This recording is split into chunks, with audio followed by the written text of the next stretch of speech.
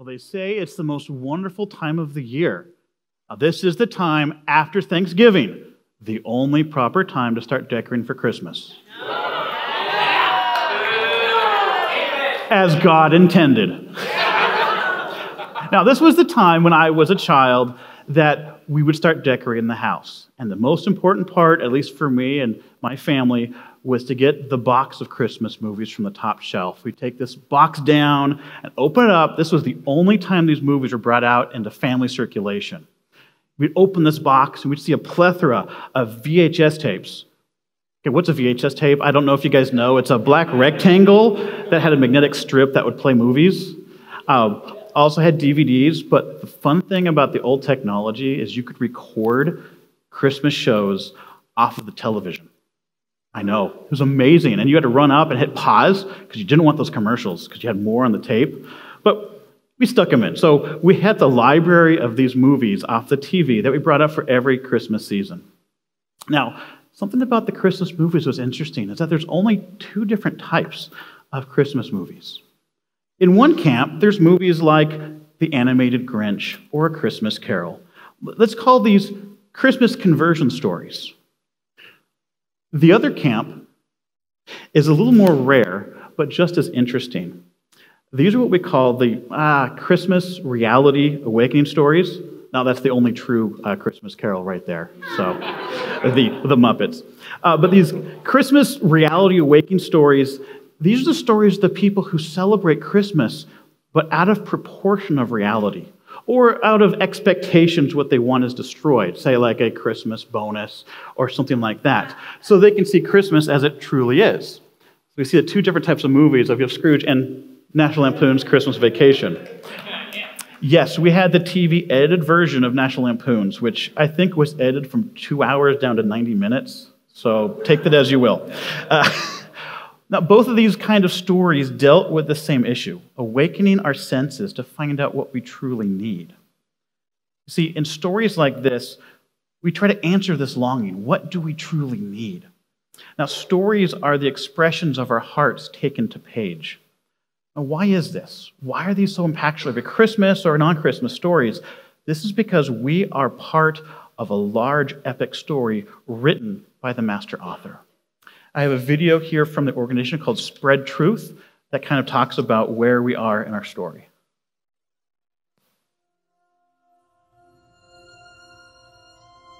There is only one story that answers life's most essential questions and gives a lasting sense of purpose and meaning.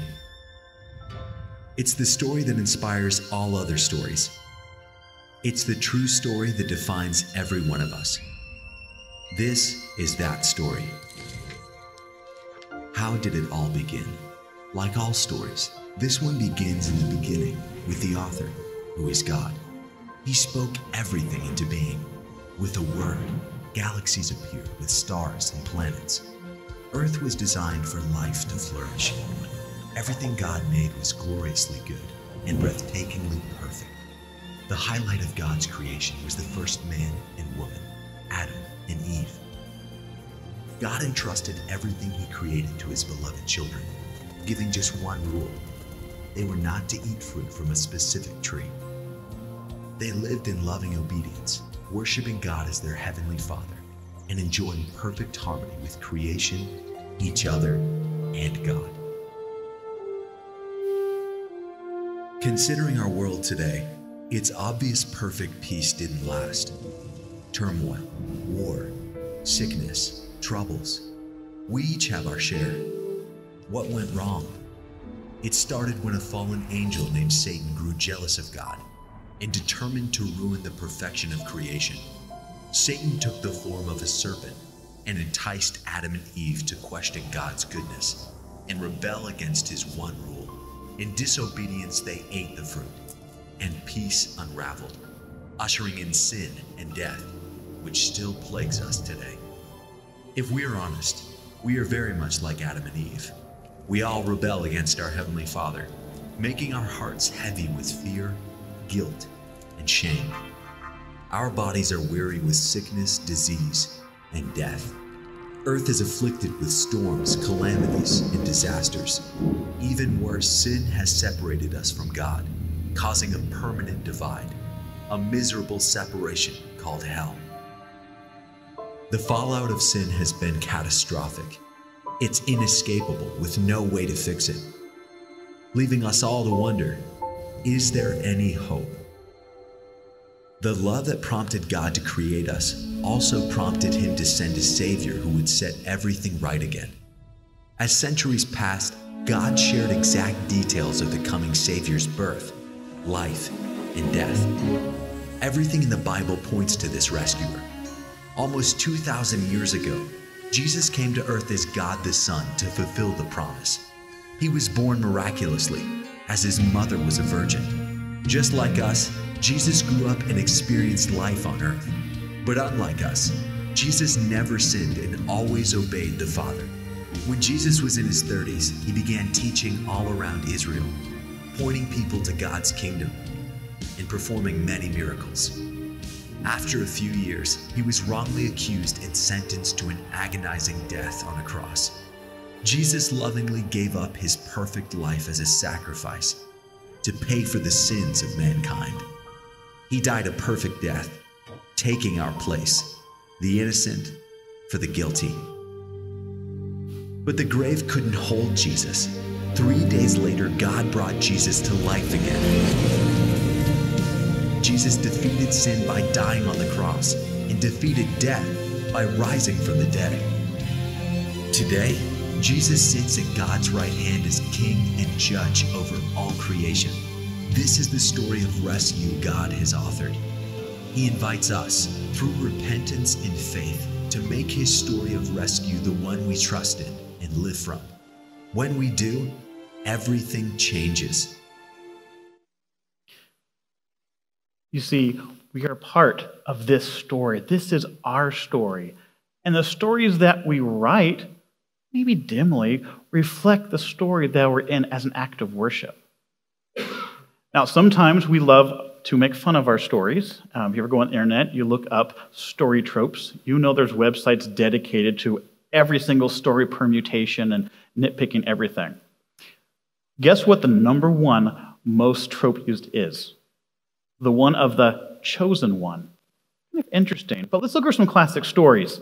Let's look at King Arthur. If you like the Disney movie or more story, The Sword and the Stone, he runs to get a sword for his friend Sir Kay. There's this sword and the stone. He pulls it out and becomes King of England. He is chosen by fate. Or more modern, Star Wars. And you know the line, "You were the chosen one." He was born miraculously to balance to the universe. Or even if you're picked by a ring, came in possession of the one ring and showed remarkable resilience to it. But see, the stories not only mark our yearnings for things, but also need to reflect reality. None of those brave heroes succeeded. King Arthur's marriage fell apart, and with it the Round Table and the kingdom. He presumed too much to go after the Holy Grail, the pursuit of holiness, and left his kingdom in the dust. Anakin Skywalker became one of the worst enemies of the Empire. And his son, well, there's still wars going on in that long time ago, galaxy far, far away. Maybe even now, this is not a long time ago. And even Frodo falls to the power of the ring in the end. The reality is that the chosen one trope is one of the most deconstructed tropes in all literature. Every writer wants to tell it in a new way to make sure their story is said in an unexpected way. Well, why do we want to tell it in a different way? Because even that resonates with us. See, we've lost our purpose and our way. We don't even know who we are. We know we want things to not be the way that they are, but we only seem to make things worse. See, we long for saving. We hope. But what is hope? Like most words, it's lost meaning. So let's go through some definitions. Merriam-Webster says it's to cherish a desire with anticipation, to want something to happen or be true. This is like saying, I really hope it snows for Christmas. Wishful thinking is not what we yearn for deeply. Well, let's take a look. How about dictionary.com? Because the internet is a vast repository of all human knowledge. It's the feeling that what is wanted can be had or that events will turn out for the best. This is like saying, I hope I pass my finals. May it be so.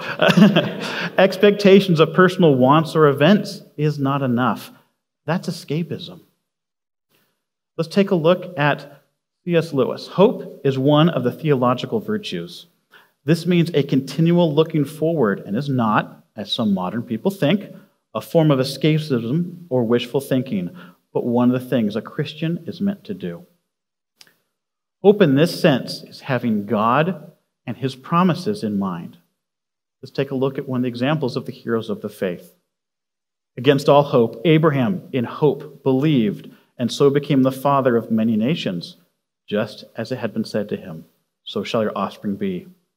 Without weakening in his faith, he faced the fact that his body was as good as dead, since he was about 100 years old, and that Sarah's womb was also dead, yet he did not waver through unbelief regarding the promise of God, but was strengthened in his faith and gave glory to God, being fully persuaded that God had power to do what he promised. That is the hope that we live in, that we will be blessed by Abraham's descendant. Okay, so we need a correctly shaped hope. Well, there's two errors against hope, and maybe you can see the parallel here with the two types of Christmas movies. One type of error is despair, the other is presumption. One is giving up all hope, like Scrooge. The other is what Augustine calls placing the hope in the perverted security of ourselves, like the Griswolds. It's all about my decorations or my Christmas bonus or whatever. This is taking it into our own hands and what we want to do. This is us trying to earn the hope. Or could be changing the promise to fit what we want, what we expect. And in doing so, you destroy hope. You see, for those who knew the story, they, like us, tragically fall in these two errors, despair or presumption. We want to be in control, or we just give it all up. The point about hope is that it's humble. It does not presume the thing that is hoped for. But hope is a defiant thing. It is only for the one who can hang on for 10 minutes after all hope is lost, after all is hopeless. Then hope begins to dawn. From G.K. Chesterton. If you know The Lord of the Rings, how about hope is the feeling you get when you see Gandalf during the Battle of Helm's Deep? That's the feeling of hope. All is lost, but we held on long enough to see hope. Now let's take a look. Okay, we know the Christmas story. We've grown up in the Christmas story. One thing, we need to see this with new eyes. What was the world like at that time? You see, a culture is judged by its ideas. All ideas have consequences, and bad ideas have victims. The world had fallen. There were multiple falls of the West. Now, I would argue the largest one was not what we call the medieval ages or the Dark Ages. It was the time before Christ. You see, the world tried their best to build themselves up. And I'd say we're the closest we've ever gotten. Obviously, impossible to get there. The spirit of Delphi, you see in the picture, had won against the best the world had to offer. One of the greatest thinkers of all times came from the Greco-Roman Empire: Socrates, Plato, Aristotle. Well, Socrates was killed by government decree for corrupting the youth. Plato's students all became tyrants, chasing pleasure, power, or empty platitudes. The student of Aristotle, how about Alexander the Great, just decimated the Mediterranean. The democratic experiment of Greece and Rome fell. An emperor now ruled over the known world with an army that was unrivaled. The Roman Empire is about the size of the United States. And while we rule here by, say, culture or shared values, that was by the rule of the sword. And philosophy itself, the ideas that hold together a culture, became paganism. The world was lost. The best the world could offer in its thinkers and its art was defeated. Paganism had won. In The Everlasting Man, which is kind of a Christian history of the world, Chesterton writes, something was happening to the intellectual aristocracy of antiquity that had been walking about and talking at large ever since Socrates and Pythagoras. They began to betray to the world the fact that they were walking in a circle and saying the same thing over and over again. Philosophy began to be a joke. It also began to be a bore. Everywhere the sages had degenerated into sophists. Despair. There is no hope. Our great thinkers were defeated by politicians. Our great musicians are now just making words to sell pages. Our teachers are telling students how to manipulate others. Sophistry had won. This was the height of human achievement. I could argue Rome. I'm not saying Rome was good, but it was the best humans could ever do. Now, it was not the case that anything could conquer Rome. It was the case that nothing else could improve it. It had peaked and then became the slow and inevitable process of falling away. Civilization does not stop savagery. There was nothing that could answer the deep longings of the soul. See, without purpose, everything falls away. Without hope, things die.